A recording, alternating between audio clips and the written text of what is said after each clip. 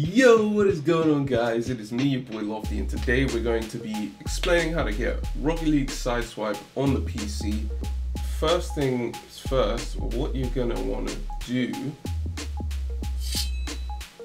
is you're gonna want to go into Google, search for Bluestacks, and you're gonna want to get the latest version of Bluestacks. You're gonna want to go to download, and then download the exe installer for Bluestacks. Open it. Open the installer.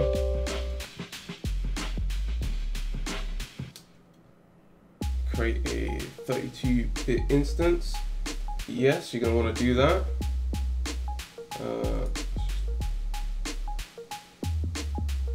Once you've installed, you're going to get these three little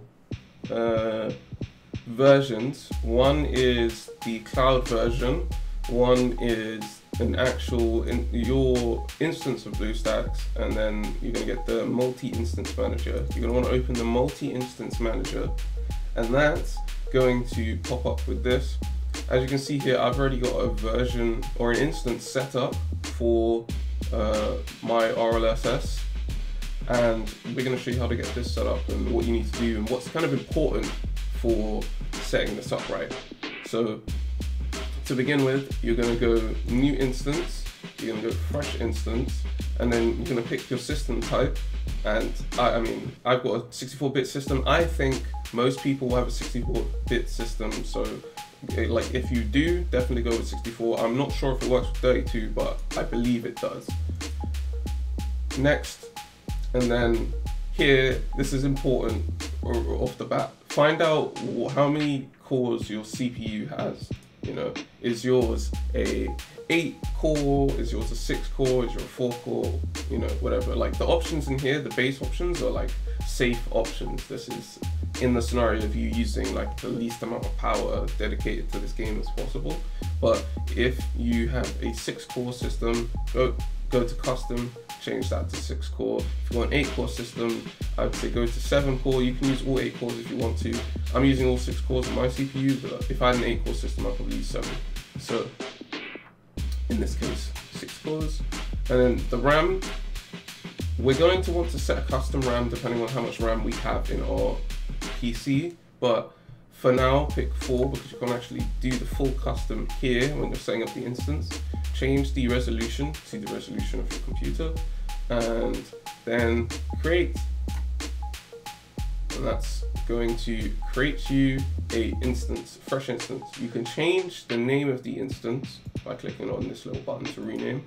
You can do that later. For now, you're going to want to start up this instance. Now we are into Bluestacks. This is 5.4, but you know, if you're watching this in the future, it's going to be 5+, you know, be 6 at that point. And the first thing you're going to want to do once you get into here is go to the little settings cog in the bottom right. And as you can see, we did our custom allocation here. Now, if you figured out what your RAM is, you're going to want to go to custom, and the 4 gigs of RAM equivalates to 4,960. Finding out the exact number for your RAM is not really that important because 4 gigs can also equivalent to 4,000. And let's say you have 8 gigs of RAM, you could say 8,000. If you have 16 gigs, you could say 16,000. But I can't use, I've got 16 gig, but I can't use exactly 16,000 because you need to use you need space for the rest of your PC. So in this case, it says the highest I can go up to is 12,000. I'm using 10,000. Just figure out, you know, it will warn you if you try to go too high anyway. You could use the max amount that you want to do. Here it says I can use 12. 2, 3, 4 is my highest. Just figure it out, you know.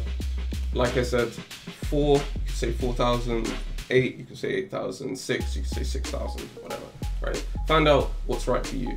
in this case, we're just going to leave it on 4 gig because I've already got an instance set up for this. I'm just showing you how to do it.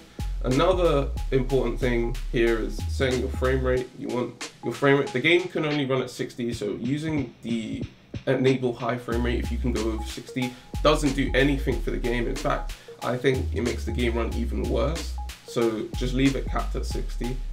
And if you are experiencing major frame drops and after you change to use more cores and use the necessary amount of memory you have, if that doesn't give you smooth frame rate, you can also enable VSync, which will help at least prevent the tearing.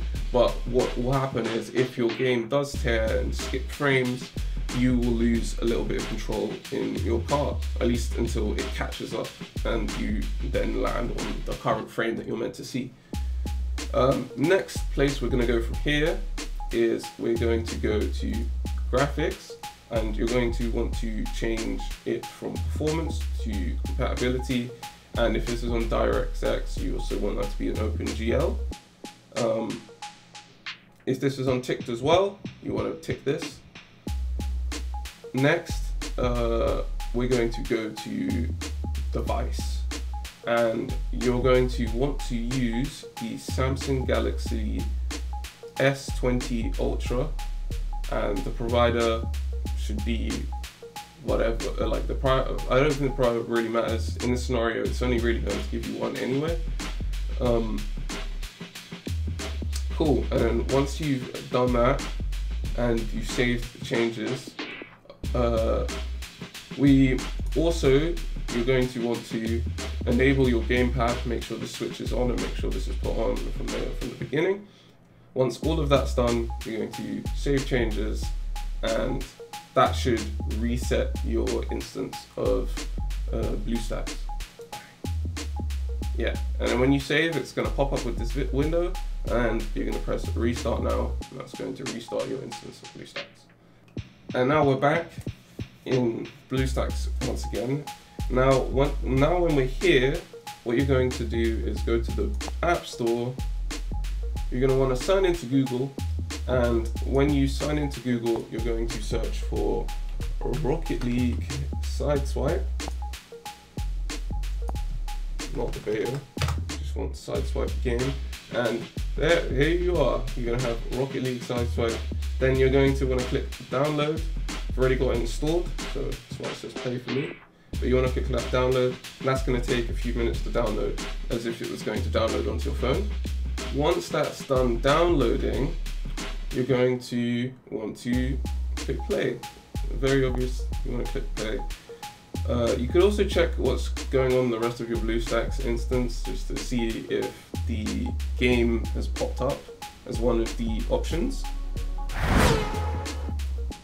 in the menu. But as you can see, here we are in Rocket League Sideswipe, and we're now able to play the game with a controller on PC, which is very cool.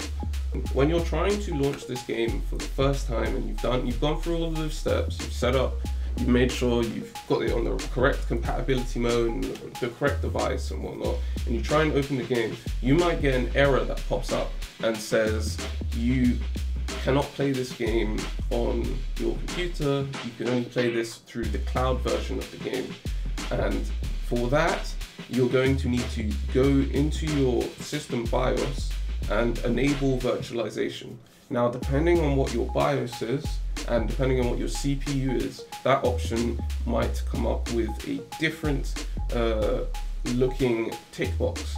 For me, in my AMD system, I think it's SVG.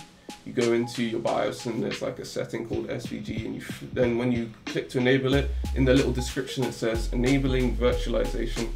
And what virtualization is just allowing you to run a virtual system on your system.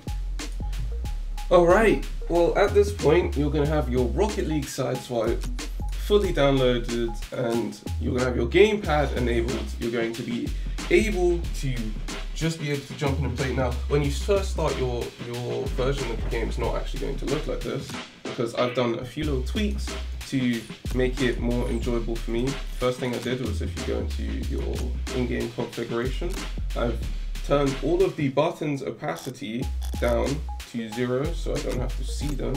You also will see little buttons pop up on the overlay, and to change that you go into game controls, which is this little tab right here, and then the on-screen controls, you're going to turn the opacity down to 0, and that's it. All of the icons that will be on the screen, well, all the ones that you want at least, are all going to be switched off, and you should just be able to play the game. So if you have any questions about the process of how to get Sideswipe up and running, leave that in the comments and I'll try and get to that as quickly as possible. And if you enjoyed, subscribe, because I'm going to be making more videos on how to improve at Sideswipe and things that you can learn to make yourself the ultimate beast of a player. Peace.